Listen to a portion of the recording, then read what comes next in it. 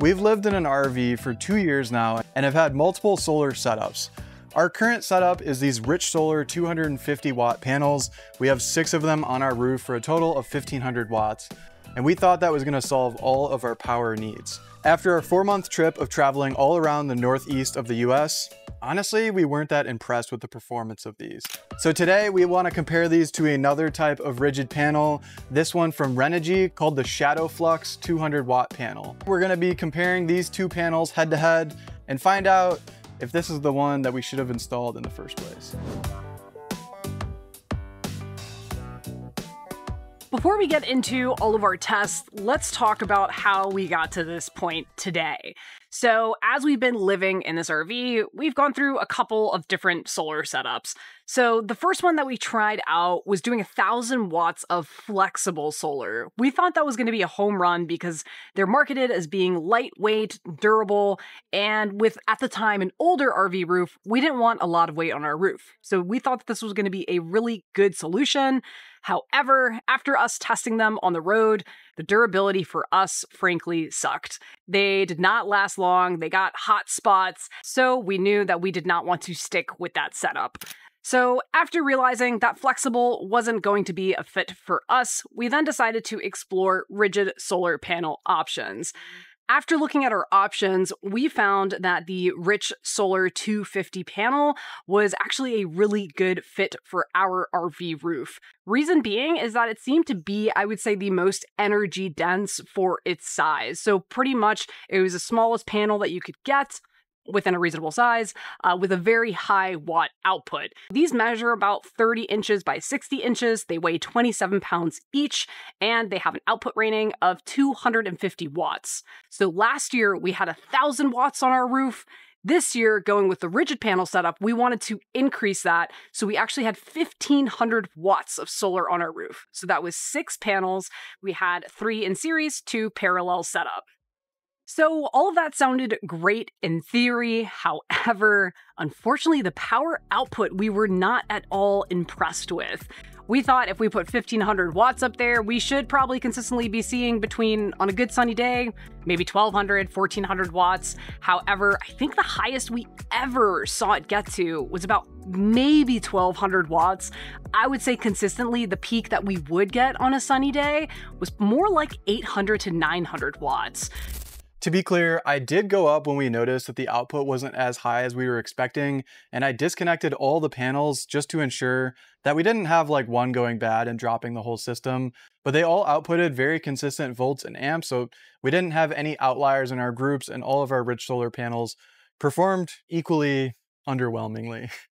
So we were hoping to increase our capacity by 50%, but we're realistically producing 50% of the capacity that we put up there in the first place. So that kind of led to us conserving more energy on the road than we originally anticipated that we were going to have to do. We'll get into how the Rich Solars have held up otherwise in their power output, but I am honestly so excited for this test against the Renogy ShadowFlux panels because, I mean, we are always all about finding whatever's going to be the best for our setup, and we always love to share our learnings with you guys.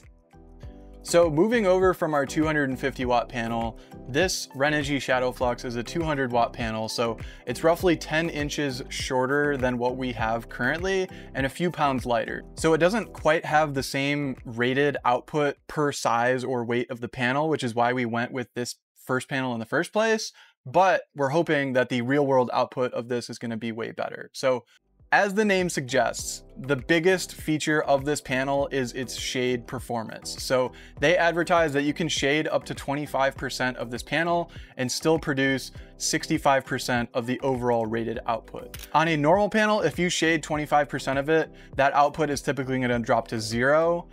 Our Rich Solar panels are actually split into 2, so it performs a little bit better than an average panel, but we're very curious to see how these are going to be head to head, both in shading tests, but also in optimal conditions. One of our requirements for solar that we want to install for ourselves and what we would recommend for you guys is having a good warranty on panels, because there's so many companies out there. A lot of them actually reach out to us on this YouTube channel, but we want to work with established companies that are going to be around for a while. So if you have an issue with it, you can get it replaced. So both of these companies are very established. They come with a 25-year warranty, and they guarantee that the panels are going to have at least 80% output by that 25-year period. And I think this is also a good time to mention that this is not at all a sponsored video. We're genuinely curious in the results of this test, and we don't share products with you guys that we don't use ourselves. So if we're not happy with the output of this, we're still going to share it, and they are not telling us what to say or anything. We are just really curious to share these results with you guys.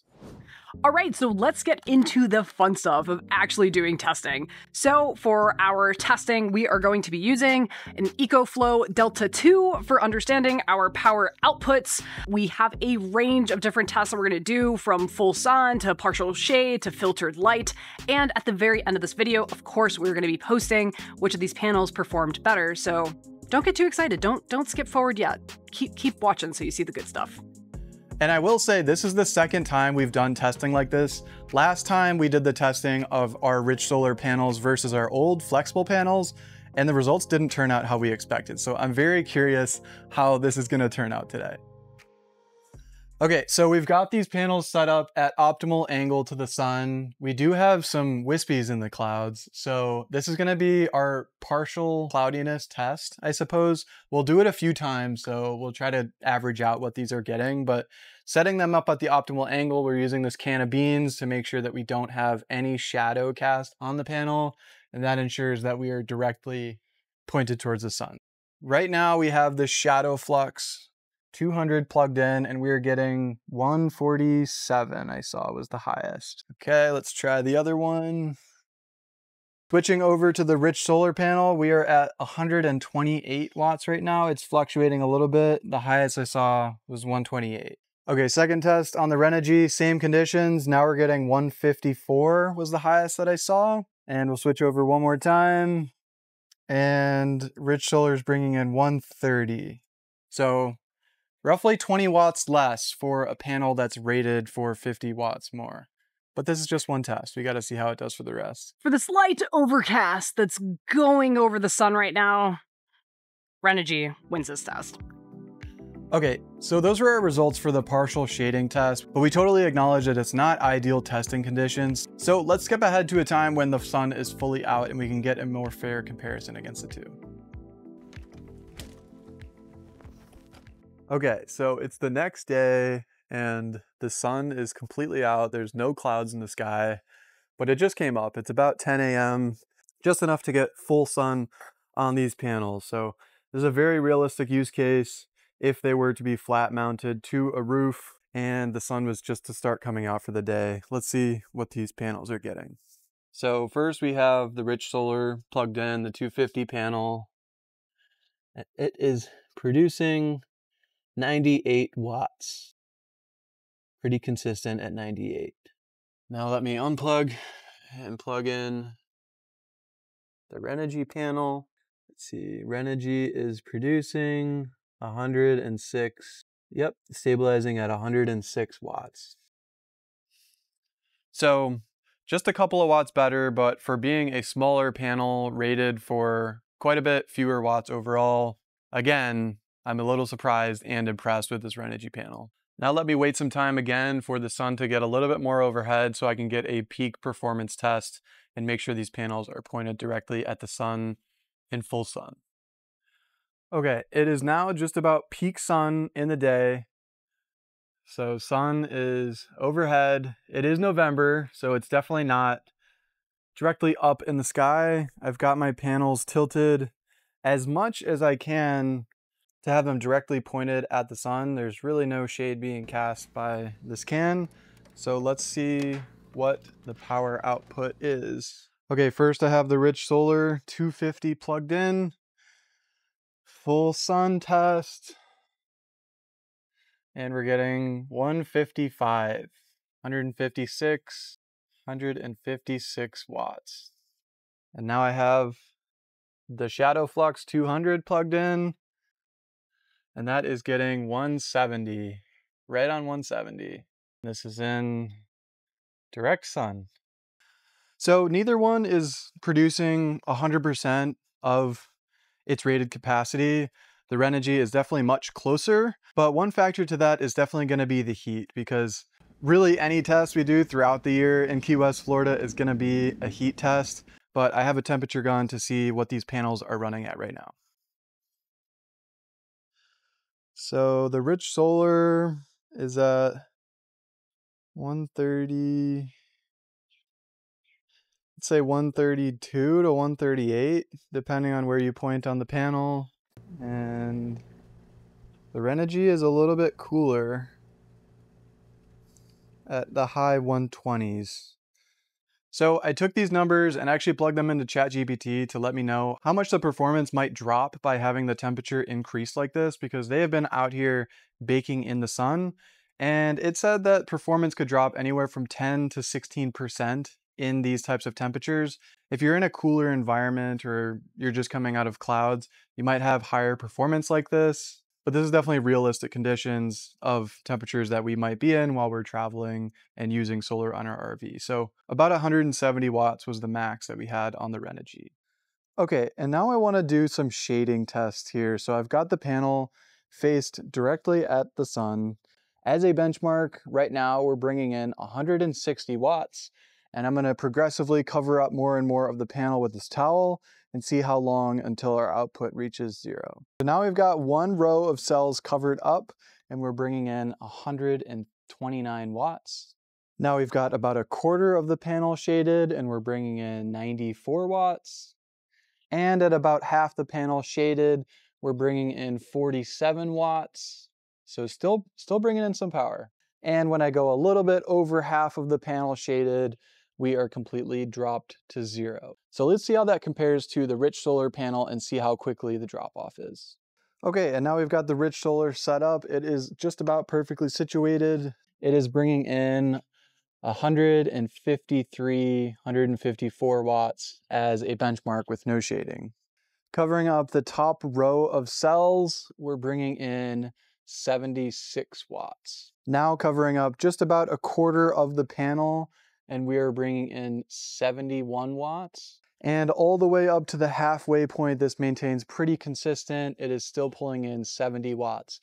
And that's because, like I mentioned, this panel is split into two, so the bottom should still be producing full output and the top's obviously completely dead.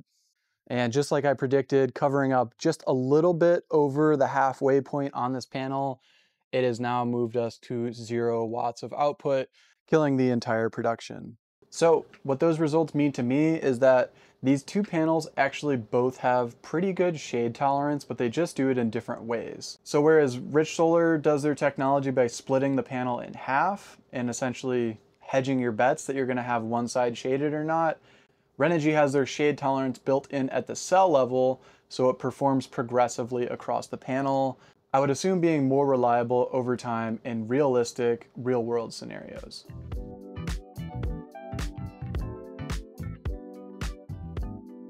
And one last test that I want to do is to simulate if you had debris. So I have a few leaves here that I'm going to sprinkle over the panels and see how dirt or debris will affect output if you have these panels flat mounted. Ideally, you'd be cleaning all this off of your panels, but we're looking at realistic scenarios right now. So as a benchmark, we're bringing in 110 watts. So I have a handful of leaves that I am going to sprinkle over the panel, across the whole thing, simulate a little bit of coverage and see what that is bringing in. So we're still getting 108 watts. That amount of debris did not really affect the panel. Okay, now I got about the same amount, maybe a little bit less since it's a smaller panel, but the benchmark is that we're bringing in 119 watts.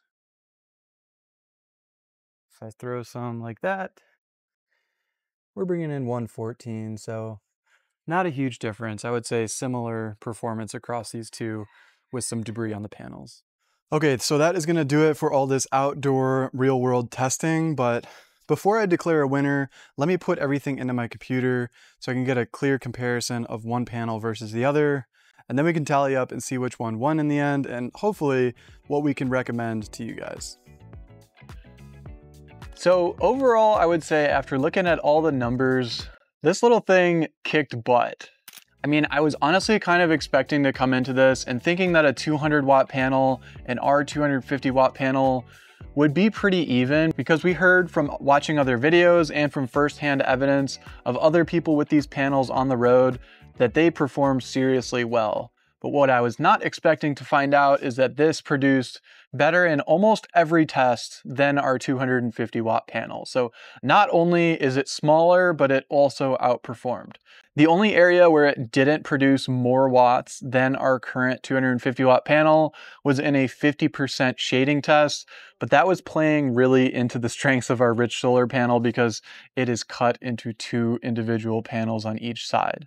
But other than that, this thing killed it all across the board. And when you factor in that it's smaller, the percent difference between the two is even greater. When we were installing a new system on our roof, we really wanted to install as many watts as we could fit. And that's why we looked at panels that had the highest rated power based on the dimensions of the panel. That way we could fit as many as we could on the roof. But there's things that are more important than rated capacity. You've got to do testing. If you can test them yourself, that's great, but also that's why we create videos like this. And a lot of times you're probably going to be better off with fewer watts overall if those watts perform well for you than if you just go for the highest number overall than you can. If you're interested in this panel, we will have a link in the description where you can pick this up. They're actually doing a pretty good Black Friday sale on their website if you're watching around that time. If it's later, then we'll make sure to have a relevant link for you guys long term. But thanks for sticking around for this video. I'm super happy with finding this panel, and we'll see you guys next week.